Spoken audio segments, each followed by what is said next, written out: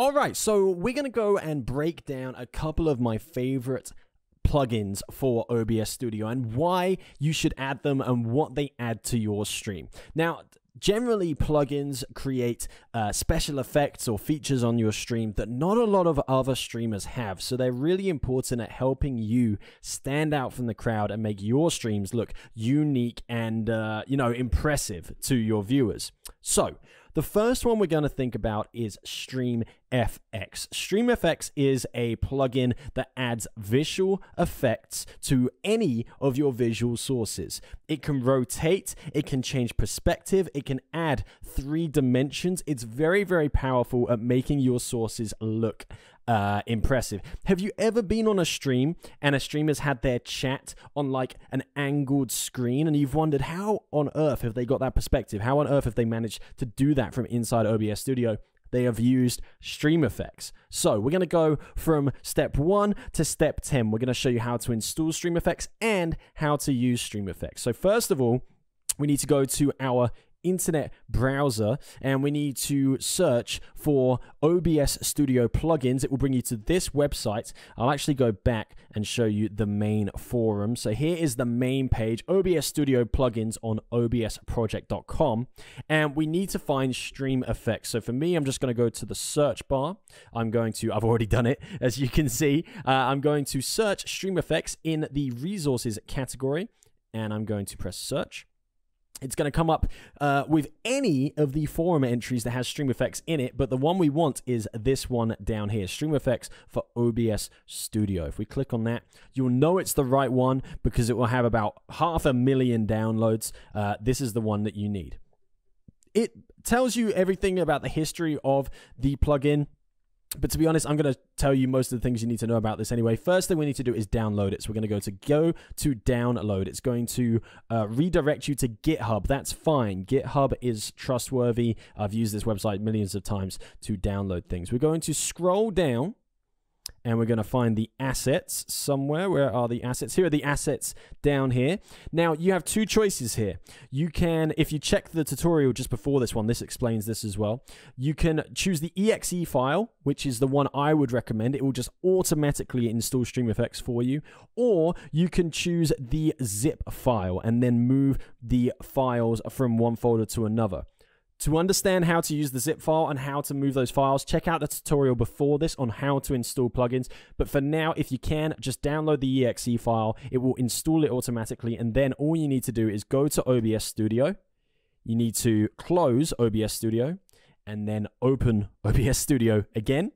So we're restarting OBS Studio, and StreamFX will now be installed if you use that exe file or if you followed our tutorial on how to use zip files. You'll know that StreamFX is installed because it will have this extra tab at the top of your page right here, StreamFX. Now, this actually isn't any use to us as creators. There's nothing here that helps us with our preview area or adds any effects. It's just, I think, their way of flexing and showing you that they can control OBS Studio. Of course, you can report bugs and crashes from here and join their Discord and things like that, which I would recommend, by the way. Lots of helpful tutorials and resources on their Discord.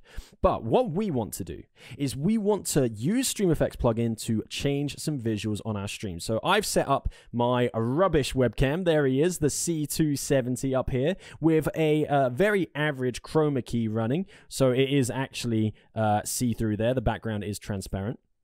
And we're going to play around with our new StreamFX filters. So we're going to go plus. We're going to go, sorry, no, we're not. We're going to right-click on our webcam source, of course, press filters. And we are going to press the plus in the bottom left-hand corner of the screen here to add some filters. And the StreamFX filters come in under 3D Transform and SDF Effects, and they both do slightly different things. Let's go to 3D Transform first. Now, 3D Transform is obviously what it says on the tin. It will change the dimensions and the perspective of the image in your preview area. So if we go to camera and we go to perspective, I would always work in perspective mode here. It just makes it easier to control and handle. And we can change the position of the image by changing these values. That obviously doesn't do much for us because we can already do that already in in OBS Studio. We can minimize the field of view, so I can increase, so I've only got an eye available, or I can make it slightly smaller as a source so we can manipulate it more. I would have this around, I would definitely make it slightly smaller than the original source file. And then if we go down and we go to pitch, yaw, and roll, this is what most of you will be using this filter for. If I change the pitch, you'll see that it gets flatter or it gets steeper. Look at that head. What a massive noggin. Let's put that on 0. And then if I go yaw, you go side to side. And you can actually flip the entire image as well. This is great. If you have like a side monitor, like an angled monitor on the side of your stream for chat or something, you use the yaw here to add that perspective and make sure that it looks consistent with the angle of your screen. And then you've got roll as well, which is basically a rotational tool, but does work in 3 dimensions. So if I change the yaw and then I change the roll, it works in 3 dimensions just like that as well. Let's put those all back to 0. And of course, you can change the scale, the X scale, the Y scale, anything you want here. Let's set that back to defaults. Ah, the default button didn't work. It normally does. Why did that not work? Hello? Defaults, why are you not working? Let's put the scale on 100. Oh no, we've lost our camera. Well, let's remove the 3D transform. We'll just put it back on. Remember, if you do ever make mistakes with a filter, you can just remove it, put it back on, and hey presto, you're good to go again. So we're on perspective mode again. Keep going down. So there's the scale, there's the shear, so you can change how diagonal it is as well, almost as if you're stretching the top and bottom in opposite directions, and you can do it with the sides as well. If we do it like this, there's the shear. So you're basically changing the dimensional features of this image, which I think is pretty cool. Let's add some yaw to my camera, and we'll press close.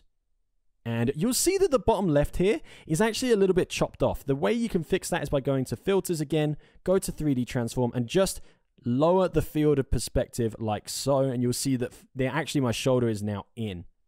And there we have it.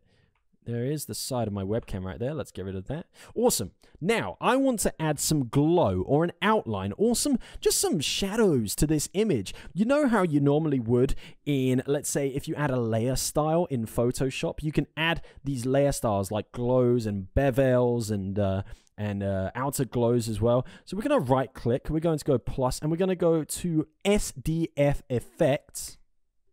And this is more of a... it's adding color. So rather than changing the perspective of your image, it's adding colors or visual effects to the image. So we've got outer shadow here. And you can see if I turn on outer shadow by clicking this button, it will add a shadow to your video or webcam. And now if I close, or actually let me just move that over, you'll see that there's a little shadow behind me as I move around. It's pretty cool. And what else do we have here? We have an inner shadow. So you get an inner shadow on the inside of your image, which is quite strange, but it can be used for certain effects.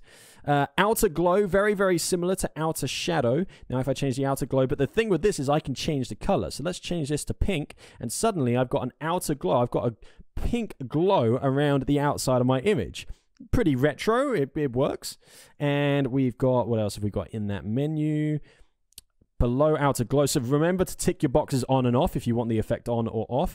Inner glow, very similar to inner shadow. And outline, which is more of just a stable outline on your image. Texture scale, you can increase or decrease based on whether you want the outer glow or the outline to have more texture or less texture.